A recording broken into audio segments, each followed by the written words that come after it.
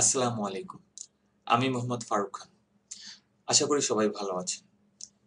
আজকে আমি আপনাদের সাথে যে টপিকটি নিয়ে আলোচনা করব, এই টপিকটি সম্পর্কে আপনারা বহুবার আমার কাছে জানতে চেয়েছেন, আমার ব্লগে কমেন্ট করেছেন, আমার ফেসবুক পেজে জানতে চেয়েছেন, ইভেন আপনারা আমার ইউটিউব চ্যানেলে কমেন্ট করেছেন যে আপনারা অফ পেজ সম্পর্কে একটু ডিটেইলস জানতে চান। তো সেই সুবাদে আজকের আমার এই ছোট্ট প্রয়াস। আজকের আমি আপনাদের জন্য একটি কনটেন্ট পাবলিশ করেছি আমার বাংলা ব্লগে।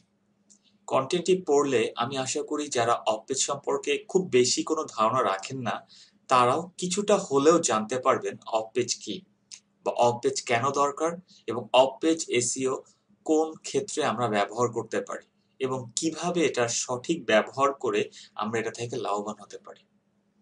তো আমি আজকে আমার সেই পাবলিশ করা পোস্টটি নিয়েই কিছু কথা বলবো। তো চলুন দেখা যাক যে পোস্টটিতে আমরা যে বিষয়গুলো নিয়ে কথা বলেছি সেগুলো নিয়ে একটু আলোচনা করি। আমি এখন আমার পোস্টটিতে যাচ্ছি। আমি এখন আমার পোস্টটিতে আছি।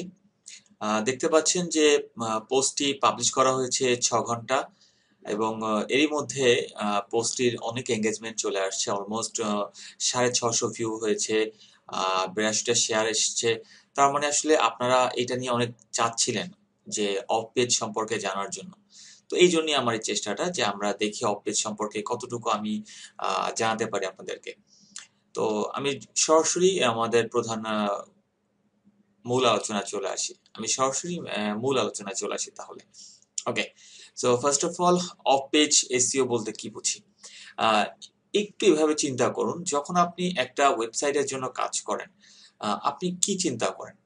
প্রথমত ওয়েবসাইটটা যদি এরকম হয়, আপনার একটা বুটিক্স শপ হয় ওয়েবসাইটটা, তাহলে ওয়েবসাইটের বুটিক্স শপটা সুন্দর করে সাজানো, এর মধ্যে ডেকোরেশন করা, এর মধ্যে প্রোডাক্ট আনা, এর মধ্যে লাইটিং করা, সবকিছু এভরিথিং যা আপনি স্টোরের মধ্যে করছেন, আপনার গণ্ডির মধ্যে থেকে কাজটি করছেন, আপনার শপের মধ্যে কাজটি করছেন, সব কাজকে বলা হচ্ছে অন পেজের কাজ।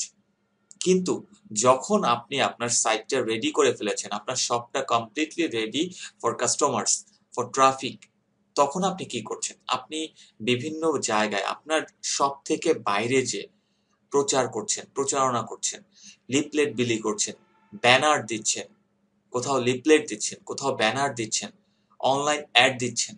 এই যে কাজগুলি, এগুলি কেন করা হচ্ছে? এগুলি আপনি মূলত এই জন্যই করছেন যে আপনি চাচ্ছেন অনলাইন থেকে অথবা অফলাইন থেকে যেভাবেই হোক আপনার কাস্টমার জোগাড় করতে, এবং এই কাস্টমার জোগাড় করার জন্য বা কাস্টমারদের আপনার বিজনেস সম্পর্কে জানানোর জন্যই আপনার এই চেষ্টা করা।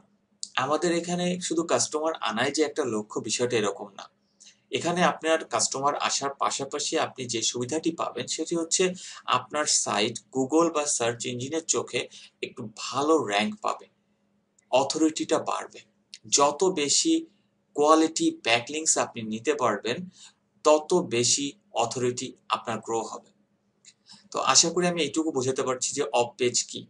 ছোট্টভাবে সংক্ষেপে যদি বলি, অফ পেজ হচ্ছে আপনার ওয়েবসাইটের বাইরে যে আপনার নিজের ওয়েবসাইটের জন্য প্রচার প্রচারণা করা, এটা কি বলা হচ্ছে অফ পেজ। তো আসুন আমরা একটু দেখি অফ পেজের গুরুত্ব এত বেশি কেন। এখানে একটা পাই চার্ট দেওয়া আছে। পাই চার্টের মধ্যে আমার এখানে কয়েকটি বিষয় আমি এখানে দেখিয়েছি যে এখানে অফ পেজের ভ্যালু কত। এখানে দেখুন, এটি মজ দ্বারা পাবলিশ করা। আপনারা জানেন মজ একটি পপুলার একটি ব্লগ এসইওর জন্য বিশেষ করে। তো এখানে মজের এই পাই চার্টে দেখাচ্ছে যে 23% র্যাঙ্কিং সিগন্যালটা কাউন্ট করে আপনার এই লিঙ্ক বিল্ডিং পার্ট থেকে। লিঙ্ক বিল্ডিং মানে আপনার অফ পেজ। সো আমরা বুঝতেই পারছি এটা হিউজ নাম্বারটা অনেক বেশি।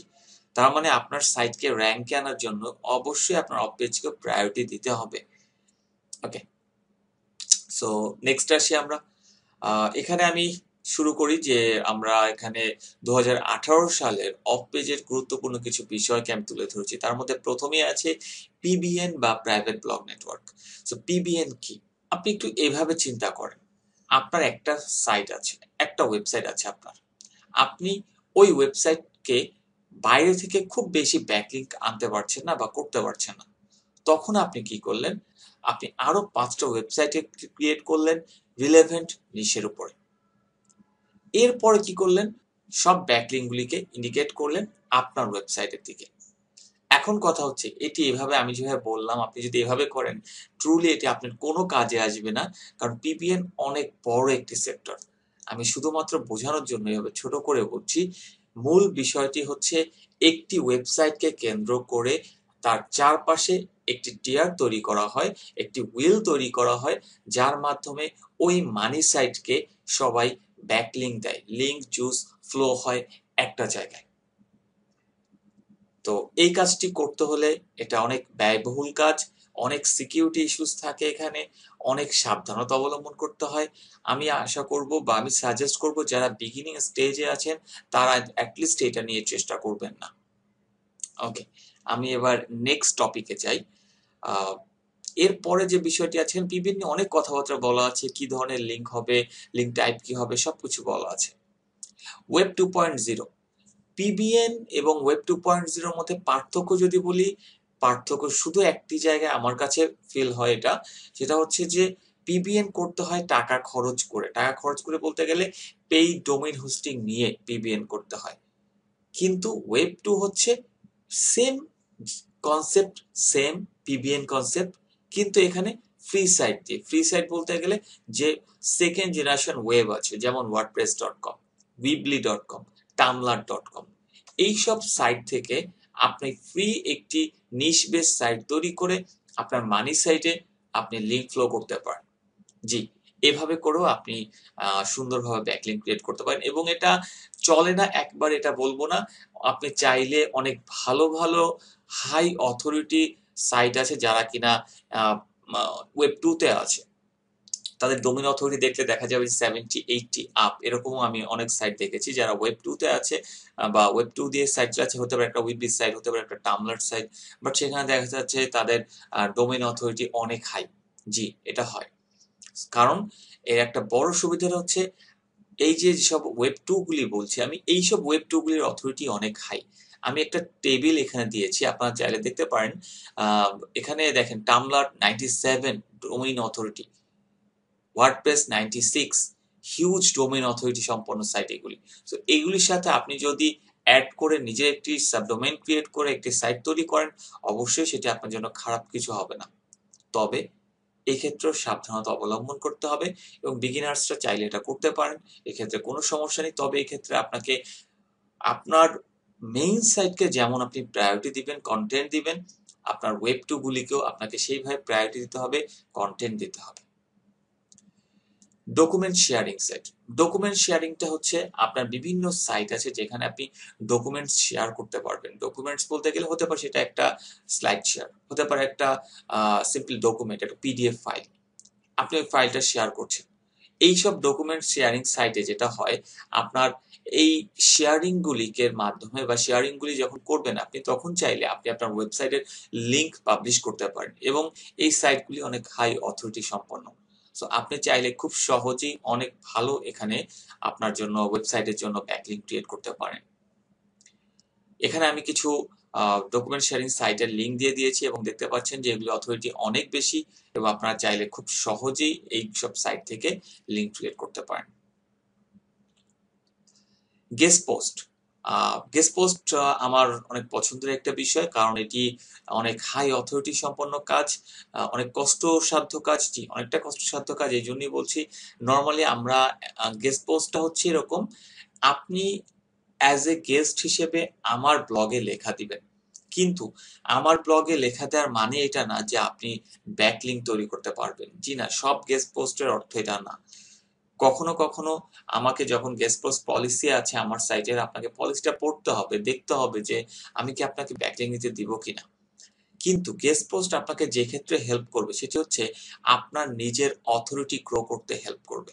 আপনি যদি ওইখান থেকে ব্যাকলিঙ্ক নাও পান, আপনার একটা অথর বায়ো সেকশন থাকবে যেখান থেকে আপনি আপনার নিজেকে এক্সপ্রেস করতে পারেন। তার মানে আপনি জানাতে পারছেন ওয়ার্ল্ডের কাছে।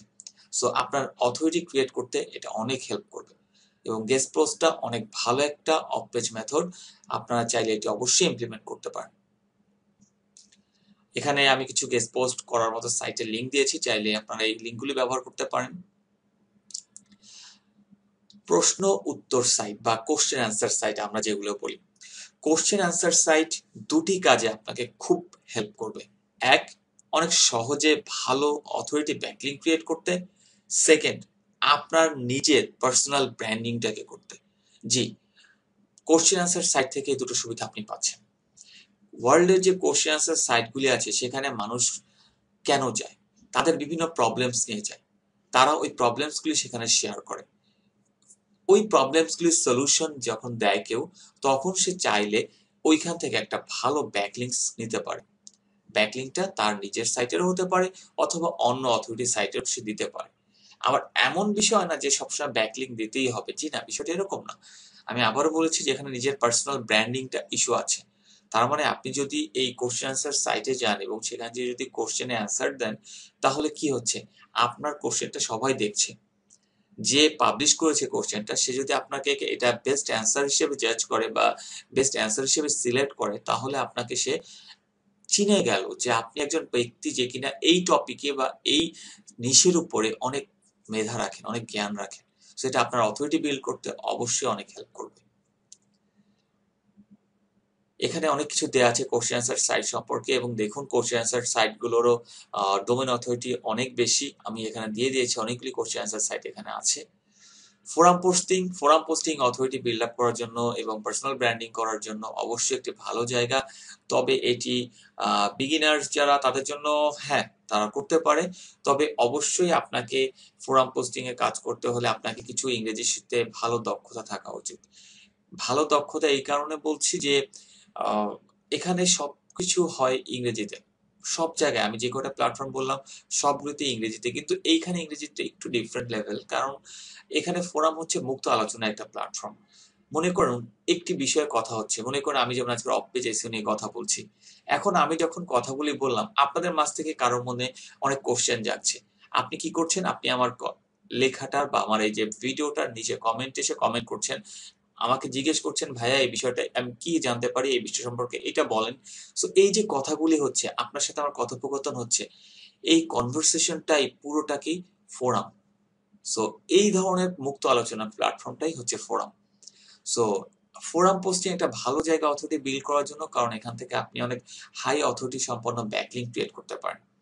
কিন্তু আবারও বলছি, যে কোনো ফোরামে গেলেই আপনি জয়েন হলেই আপনি সেখানে ব্যাকলিংক দিতে পারবেন না, কারণ এখানে আপনার অ্যাকাউন্ট সাসপেন্ড হওয়ার একটা সম্ভাবনা থাকে। ভালো অথরিটি ফোরামগুলি কখনোই আপনাকে প্রথমে ব্যাকলিংক দিতে দিবে না। তবে এক্ষেত্রে আপনি একটি জায়গা থেকে ব্যাকলিংক পাবেন, সেটি হচ্ছে প্রোফাইল ব্যাকলিংকটা পাচ্ছেন। আপনি প্রোফাইল করার সময় আপনার ওয়েবসাইট যখন দিতে হয় ওই জায়গা থেকে আপনি একটা ব্যাকলিংক পাচ্ছেন।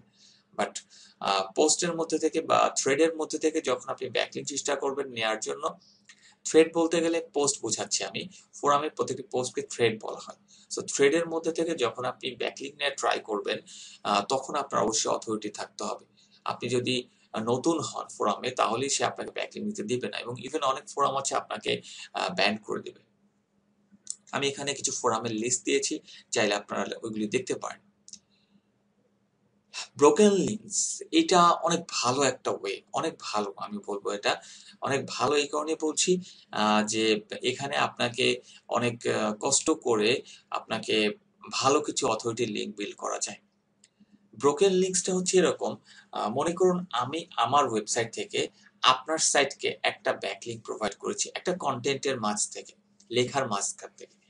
তো এই যে অ্যাঙ্কর করে ব্যাকলিঙ্ক করেছি, কোনো কারণে দেখা যাচ্ছে আপনি আপনার ওই পেজটি ডিলিট করে দিয়েছেন, তখন যে জিনিসটা হচ্ছে আমার সাইডে তো আপনার লিঙ্কটা অ্যাক্টিভ আছে।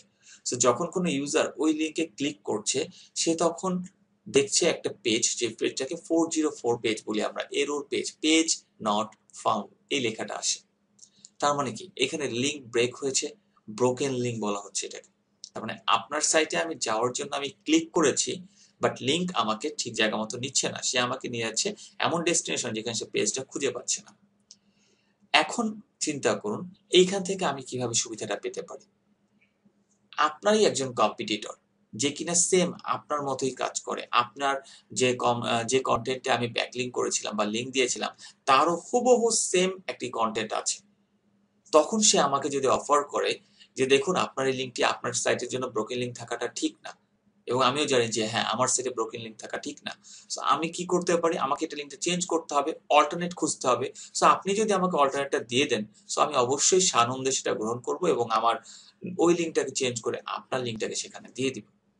এই ক্ষেত্রে না দেওয়ার চান্সটা খুব কম থাকে এবং আপনাকে একটা ভালো লিঙ্ক পাচ্ছেন একটা কন্টেন্টের ভিতর থেকে। কারণ নর্মালি যেটা হয়, আমরা বিভিন্ন জায়গায় লিঙ্ক পাই, যেমন প্রোফাইল লিঙ্ক আছে, কমেন্ট লিঙ্ক আছে, কিন্তু পোস্টের ভিতরে লিঙ্কটার ভ্যালু একটু বেশি।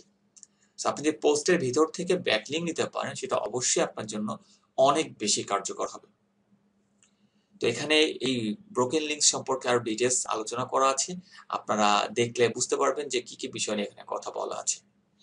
Infographics submission. ইনফোগ্রাফিক হচ্ছে, আমি যদি বলি এক কথায়, ছোটবেলায় কমিক্স আমরা পড়েছি সবাই। কমিক্স পড়তে আমাদের ভালো লাগে। কেন ভালো লাগে? কারণ কমিক্সে মজার মজার রং করা ছবি থাকে যার সাথে লেখা থাকে। কিন্তু চিন্তা করুন, কমিক্সের ওই গল্পটাই যদি শুধু টেক্সট ফরম্যাটে থাকতো, আপনার আমার কাছে ভালো লাগতো না। ইনফোগ্রাফিক্স অনেকটা তাই, ওই কমিক্সের মতো, যেটা কিনা সুন্দর করে আপনার একটা লেখাকে, মনে করুন আমি বললাম এখানে অফ পেজ এসইও 10টি বেস্ট কৌশল। এই যে 10টি বেস্ট কৌশল বললাম, এই 10টি কৌশলকে আমি মনে করুন একটি সুন্দর ছবি দিয়ে, জাস্ট ছবির সাথে কিছু টেক্সট অ্যাড করে সুন্দর করে জিনিসটা আপনাকে উপস্থাপন করলাম। এটাকে বলা হচ্ছে ইনফোগ্রাফিক্স, যেখানে ইনফরমেশন থাকবে প্লাস একটা ভিজুয়াল কন্টেন্ট হবে। এটা, এই ইনফোগ্রাফিক্স গুলি অনেক হেল্প করে অথরিটি বিল্ড করতে। এবং একটু চিন্তা করে দেখুন, আপনি আমি সবাই কমিক্স পড়তে কত পছন্দ করতাম, তাহলে ইনফোগ্রাফিক্স কেন পছন্দ করবো না? ওকে, সো আমি এখানে কিছু ইনফোগ্রাফিক্স এর লিংক আপনাদেরকে দিয়ে দিয়েছি, চাইলে আপনারা অবশ্যই দেখতে পারেন। সোশ্যাল বুকমার্কিং সাইট, এবং এখানে সোশ্যাল বুকমার্কিং এর মধ্যে আমি রেডিটটা নিয়ে বিশেষ ফোকাস করেছি। রেডিট নিয়ে আমি এখন খুব বেশি এখানে বলবো না, জাস্ট এটুকুই বলবো, রেডিট আপনার অথরিটি বিল্ড করতে, আপনার সাইটের জন্য ব্যাকলিংক নিতে অনেক বেশি হেল্প করে। কেন ডিটেলস যাচ্ছি না, কারণ অলরেডি রেডিট নিয়ে আমার একটি ভিডিও দেয়া আছে। সো আপনি চাইলে 5 পর্বের রেডিট নিয়ে ভিডিওটি দেখতে পারেন, এবং ভিডিওটির লিংক আমি আমার এই ভিডিওর ডেসক্রিপশন পার্টেও দিয়ে দিচ্ছি। আপনি চাইলে ওই ভিডিওর লিঙ্কগুলি এখান থেকে দেখতে পারেন। সো রেডিটটা আশা করি ওখান থেকে আপনারা জেনে নেবেন। নেক্সট, এখানে রেডিট সম্পর্কে অনেক কিছু বলা আছে। এই যে ভিডিওটা আমি এমবেড করে দিয়েছি, চাইলে আপনারা এখানেও দেখতে পারেন, ভিডিওটি সরাসরি এখান থেকেও দেখতে পারেন চাইলে। ভিডিও শেয়ারিং সাইট, অবশ্যই অবশ্যই এটার ভ্যালু দিতে হবে। ভিডিও শেয়ারিং সাইটের অল্টারনেট কিছু নেই, বর্তমান 2018 চলছে এবং 2018 মাল্টিমিডিয়ার যুগ। আপনাকে এইটুকু চিন্তা করেন, ফেসবুক যে কিনা আগে only image base, text base ছিল, সে এখন ভিডিওকে এত বেশি প্রমোট করছে কেন? রিজনটা হচ্ছে অডিয়েন্স ভিডিও লাইক করে। তার মানে আপনি এই যে আমার চিন্তা করুন, এই যে কন্টেন্ট, অনেক বড় একটি কন্টেন্ট দেখাচ্ছে, কন্টেন্ট আপনি পড়তে স্বাচ্ছন্দ্য বোধ করছেন না, কিন্তু আমার এই যে ছোট্ট ভিডিওটি তৈরি করা, এটি আপনি দেখছেন, অনেক স্বাচ্ছন্দ্য বোধ করছেন। 5 মিনিটের ভিডিও পড়ে আপনি দেখা যাচ্ছে 2000 ওয়ার্ডের কন্টেন্টটাকে ইগনোর করতে পারছেন। সো এই যে টাইমটা সেভ হচ্ছে, আপনার ভিডিও দেখলে আপনার নিজের কষ্ট করতে হচ্ছে না, এই জিনিসটাই মানুষ পছন্দ করে। সো আপনাকে অবশ্যই চেষ্টা করা উচিত আপনার ভিডিও কন্টেন্ট তৈরি করার জন্য, এবং আমি গ্যারান্টি দিয়ে বলবো আপনার ভিডিও কন্টেন্ট অবশ্যই আপনাকে অনেক বুস্ট করতে হেল্প করবে। আমি এখানে অনেকগুলি ভিডিও শেয়ারিং সাইটের লিঙ্ক দিয়েছি। তবে গুগলকে যারা টার্গেট করছেন, অবশ্যই আনডাউটলি ইউটিউব ছাড়া ওয়ে নেই, ইউটিউব বেস্ট। সো আপনাকে ইউটিউবকে সাথে করে নিয়ে আগাতে হবে। কমেন্ট লিঙ্ক সবচেয়ে কমন একটা ওয়ে ব্যাকলিঙ্ক করার জন্য, যেটা কিনা আমরা বলি ব্লগ কমেন্ট। মানে একটা ব্লগে, মনে করেন আমার এই যে ব্লগে একটা কন্টেন্ট পাবলিশ করেছি, আপনি এই ব্লগে একটা কমেন্ট করছেন এবং কমেন্টের নিচে এটি লিঙ্ক তৈরি করছেন আপনার সাইটের জন্য। এটি খুব বেশি এখন আর আসলে কাজ দেয় না। তো আমি এখানে বলবো না যে একদম যে আপনি করবেন না, অবশ্যই করেন।